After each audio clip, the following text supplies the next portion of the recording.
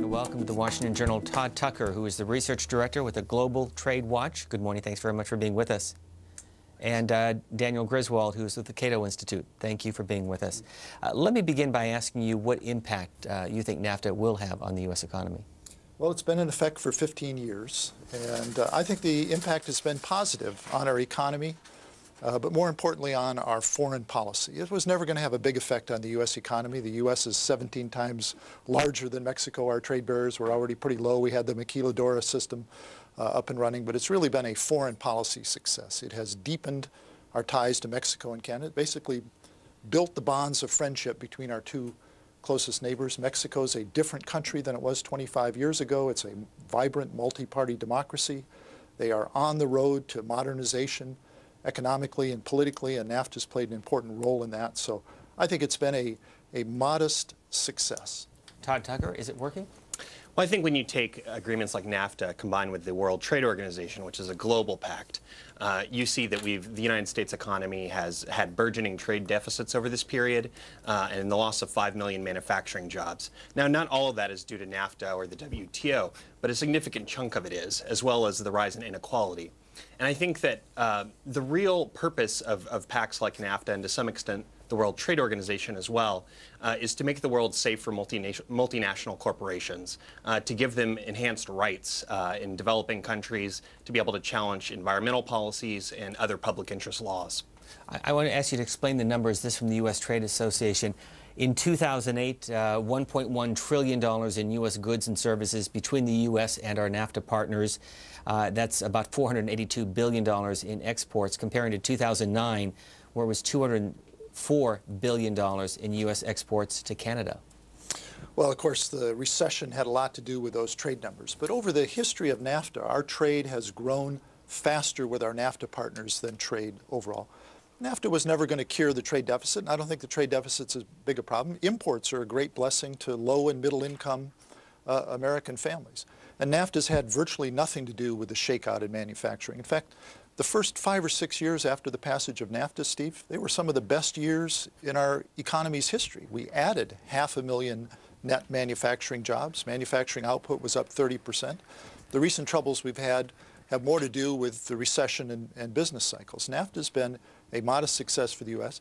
It wasn't just about corporations. Our investment in Mexico has been a pretty modest $2 billion a year compared to $160 billion a year invested in the U.S. economy, in our manufacturing base. So the giant sucking sound that Ross Perot predicted never happened. NAFTA's been good for the United States, good for our foreign policy primarily.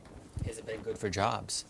Well, it was never going to have any effect on the unemployment rate one way or another. And you know, the 15 years after NAFTA, we've had a lower average unemployment rate than we had in the 15 years before NAFTA. What it's done is it's created better jobs. It's created better paying jobs, higher level jobs. Yes, some jobs have moved to Mexico and other countries, but they tend to be the lower paying manufacturing jobs. So NAFTA has helped us modestly move up, but it's been a great help for Mexico getting on the road to modernization, both economically and politically. You agree or disagree with that? Well, you know, I think that the real factor is that when NAFTA was passed, what the members of Congress that voted for it were promised was that we were going to have greater exports and an increasing trade surplus with Mexico, and that was going to lead to the creation of hundreds of thousands of jobs. In fact, we've seen bilateral deficits grow and jobs, manufacturing jobs lost along with that.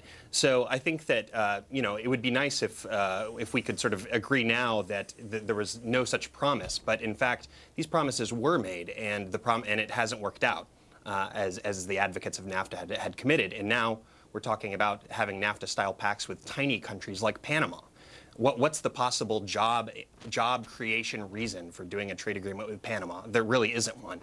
So it is a lot more about protecting the U.S. companies that have subsidiaries there that want to take advantage of the deregulation promoting provisions. But couldn't you argue that that relationship is stronger? You take, for example, Ford or General Motors, where parts of the cars are made in Windsor and Toronto, Canada, shipped across to the U.S., and vice versa. We then ship our cars to Canada for sale in that country, and of course cars being sold in Mexico and around the world.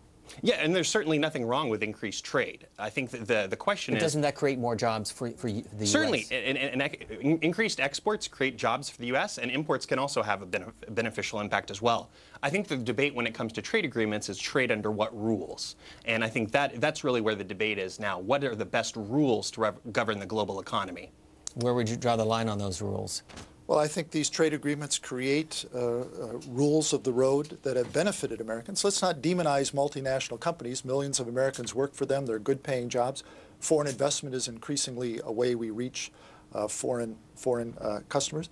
And you know, in this recession, one of the things that didn't happen in this last recession is we didn't engage in the kind of 1930s protectionism that was so destructive during the Great Depression. And these trade agreements, the WTO, NAFTA, they helped politicians resist the temptation of engaging in protectionism.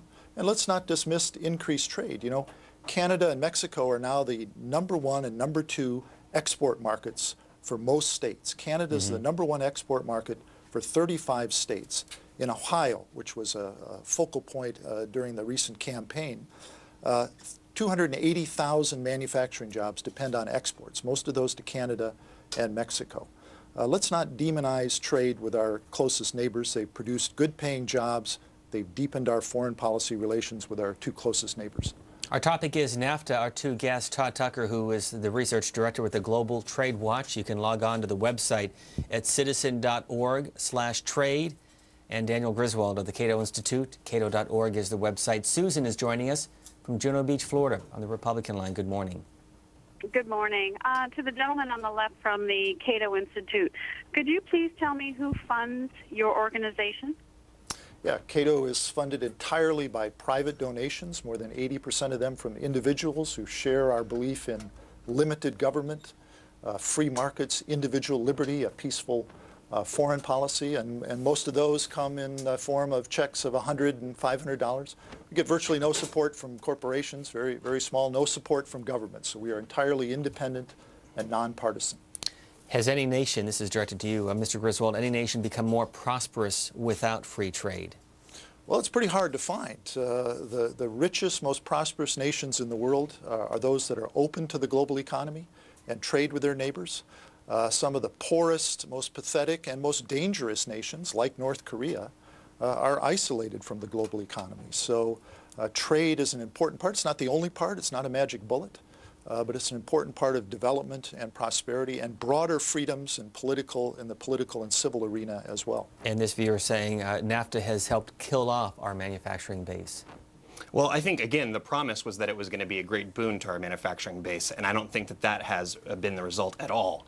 And certainly when you look at public opinion polls and the attitude across the country, there's strongly the feeling that NAFTA and agreements like the WTO have had a detrimental impact on our manufacturing base. Steve, can I just jump in quickly there? Let's not let the perfect be the enemy of the good. We are manufacturing more today than we were before NAFTA was passed. We're doing it with fewer workers because they're so much more productive. So we have a strong manufacturing base, just as we have a strong agricultural sector. But we've just gotten so much more efficient. So U.S. workers are manufacturing more stuff than they were 15 years ago. We're just manufacturing more and better stuff, and NAFTA is part of the reason why. I worked in the fashion industry for years, and I know when we imported, it was accessories. So when we imported leathers that we didn't manufacture here, it was a lower tariff than if we imported something made of cotton. We protected that manufacturing base and that part of our economy. Did you want to respond? It is on the caller's mind that somehow NAFTA and trade has decimated the U.S. manufacturing base. Steve, I wrote a recent book for Cato called Mad About Trade, and I deal with this at some length. Here are some basic facts about U.S. manufacturing. We are manufacturing about 30% more than we were when NAFTA passed in terms of volume, counting the stuff, output. Millions of pharmaceuticals and semiconductors, automobiles. We still produce 8, 9, 10 million automobiles a year, civil aircraft, heavy appliances, 44 million heavy appliances made in the United States in 2008. We remain a manufacturing power. We are the world's #1 manufacturing nation in terms of value added. There are 5 million fewer jobs, which of course gets the unions riled up because that's fewer members that they can recruit and collect dues from. But we continue to be a manufacturing powerhouse, and NAFTA has helped us move up the value chain. We're producing fewer shoes and shirts, T-shirts here in the United States, but those manufacturing jobs didn't pay that well. And we're producing more pharmaceuticals and semiconductors and higher-end goods where the workers are more productive and they get better pay. Just to be fair, we're not making any U.S. clothes in the U.S. to speak of, We're making are we? some. We're making some, but we import the majority. A comparison Which means lower prices for consumers, by the way. A comparison of imports and exports between the U.S. and Canada. Let's look at the numbers courtesy of the U.S. Trade Representative.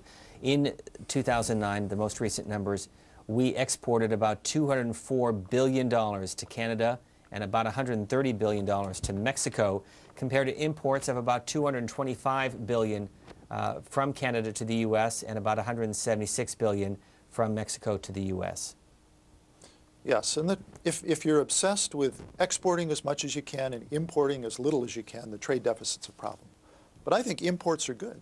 In fact, imports are the most important for poor and middle-income American families who spend a higher share of their budget on shoes, clothing, food. You know, it's kind of ironic that some of my progressive friends who defend these trade barriers, they're really regressive taxes on the poorest Americans, picking their pockets every day through higher tariffs. And costing us jobs, by the way. One reason Hershey and other confectioners are looking abroad is because of our sugar quotas that make them pay 2 and 3 times the world price for sugar. And by the way, NAFTA allows us to import sugar quota-free from Mexico. That's good for U.S. consumers and for U.S. workers. Alicia, joining us from Columbia, Maryland. Good morning on the Independent Line. Good morning, gentlemen. Mr. Griswold, you've mentioned pharmaceutical companies. Don't you know that most of our pharmaceutical companies have been bought up by foreign countries? And also,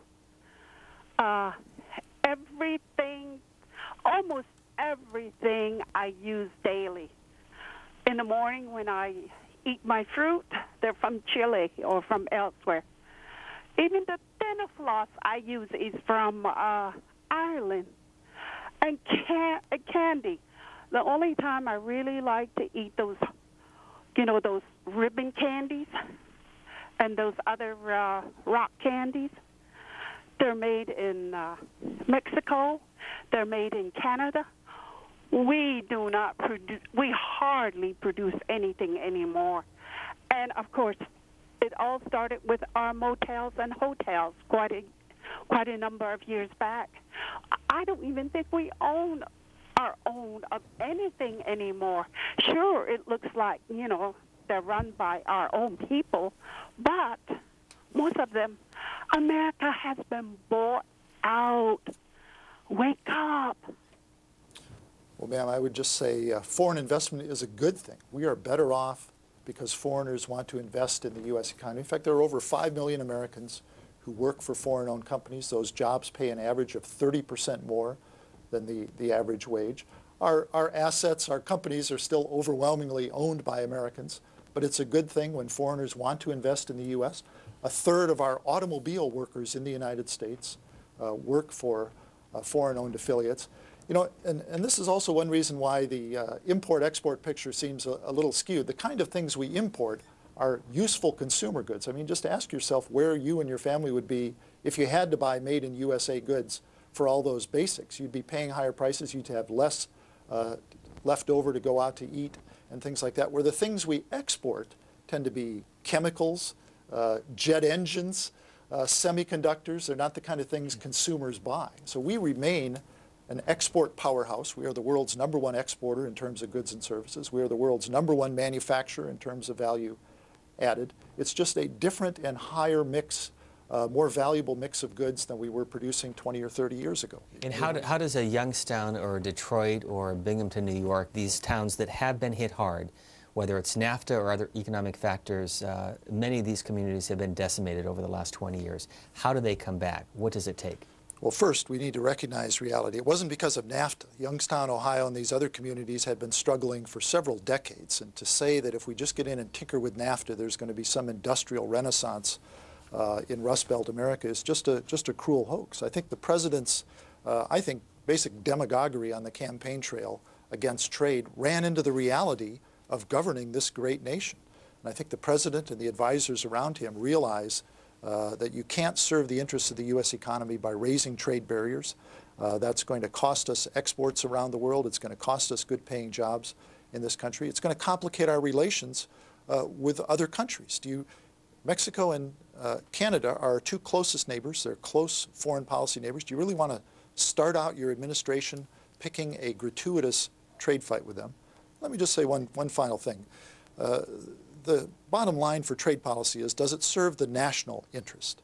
It shouldn't be, does it serve one or two or three narrow economic sectors?